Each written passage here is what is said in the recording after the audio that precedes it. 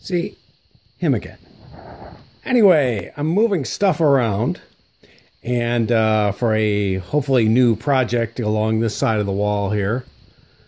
And these uncovered, and I figured I better show these to you before I get rid of them.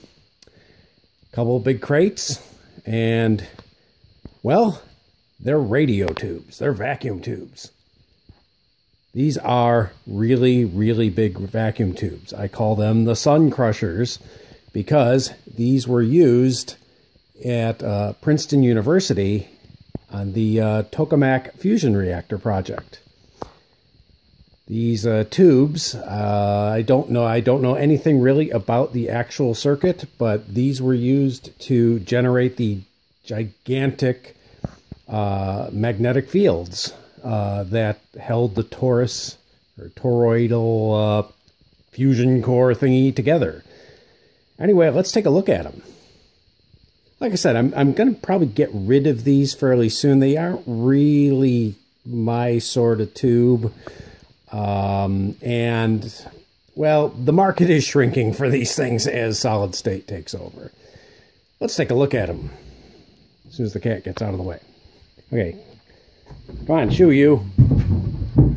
Pardon the crappy camera work. First one. Oh, look at that thing. Shock mounted and everything. This is a 4CW300,000G. Now, if you know anything about Eimac's numbering system, you'll know that it's a tetrode, 4. CW means it's a lot of ceramic construction.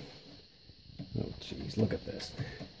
And 300,000 actually does mean 300,000 watt plate dissipation.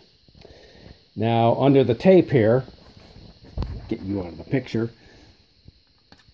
these are the inlets and outlets for the water cooling. Get out of here. There we go. And yes, this thing really does run that hot. And you need to cool these things or you'll burn it up just like an engine. Now, unfortunately, I don't have much data on this. It's also apparently called 9000. That's probably like an RMA number. I don't have much data on it. I can't find data on the web for this. I found some stuff in an old broadcast engineering magazine, a mention, and that's about it. So, pretty neat. All the fun stuff, well, the connections really, electrical connections are underneath. This is actually just a shock-mounted custom crate. So, the red thing is actually the tube. This is just the mount. And use the special socket, and no, I don't have the socket. So, okay, that's one of them. Let's step it up. I'm going to move this out of the way a little bit. Once again, part of the crummy... Oh, I should probably show you this nice sign they put on here. This is the world's most powerful radio tube. And maybe. This is a slightly different one. This is an 8974. Bigger. Yes, it's even bigger. This one, let me get my little notes here. This one actually is considerably more powerful. And, oh, if you want to, I did get data on this because the data sheet is available on this. It does weigh 175 pounds, just the tube, not the crate. Yeah, this you can do a megawatt through this. Just looking at some specs here, the filament, I believe it's a 3-phase filament, 16.3 volts at 640 amps. Yeah, that's a lot. You can run these things up to about 30 megs. The plate voltage, 20 kilovolts. And you're talking nearly 100 amps at that point. And just to give you an idea, oh yeah, and the red caps here, once again, for the cooling water. Got a note here. Blah, blah, blah. These were apparently operating spares on the reactor. You need to push 300 gallons a minute through this thing. You can see it's got a nice trash can look on it.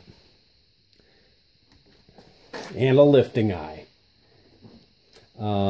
These things are a real pain in the neck to get out of the crates, so I'm not going to bother. But yeah, massive tube. You know, most people have seen some of the big tubes that Eimac made. You know, the 5,000 watt. Maybe some people have seen the 50,000 watt tubes. But not too many people have seen tubes that are this big. Like I said, I'm going to get rid of these probably. I may trade them off.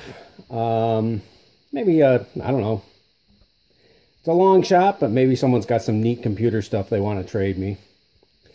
But yeah, the market for these things is extremely limited, and it's shrinking fast because, well, solid state. You can make a redundant solid state transmitter, you know, with zillions of little modules that can do 10 kW each or something like that. Far more reliable, efficient, and cheaper probably than these things. These tubes were horribly expensive. They are still fairly expensive. Even if they're duds, they are still rebuilt to this day. You can take them apart, put them back together, pump them down, and put them back in a transmitter or, well, a fusion reactor or whatever. So yeah, these things are, I don't want to say not long for this world, but not long for my collection. Now, I do have one other tube here. This is an RCA. This is a 6949 in a very interesting sedan chair carrying case. It's never been opened. Look at that. It's still got the tag. This came out of a particle accelerator. Los Alamos. Yes, that's right. Los Alamos. This came out of the black hole. And never been used. Still in the plastic. Still in the crate there. This one I may keep because this one is kind of more my speed. It's more conventional, if you will. I don't know. We'll see. And there is zero market for this particular number at this point. Long gone. But these big red Eimacs still is a tiny market. Anyway, thought I'd let you see these things while they're out and about. Like I said, I'm clearing a lot of space here, a lot of changes here in the warehouse. And yeah. So if you have any questions, leave them. I'll see what I can do. Like I said, I only have data for this guy, not for this guy. If anyone has a data sheet for the 4CW300,000, this is a G. I don't know what the G, you know, it's a suffix. I don't know what the differences are. I'd like to have it, just so I know. Alrighty then. Okay, the cats have calmed down. They're out of the picture. Okay. Leave a like if you like it. Maybe subscribe. Maybe watch some of the past videos. And I will talk to you later.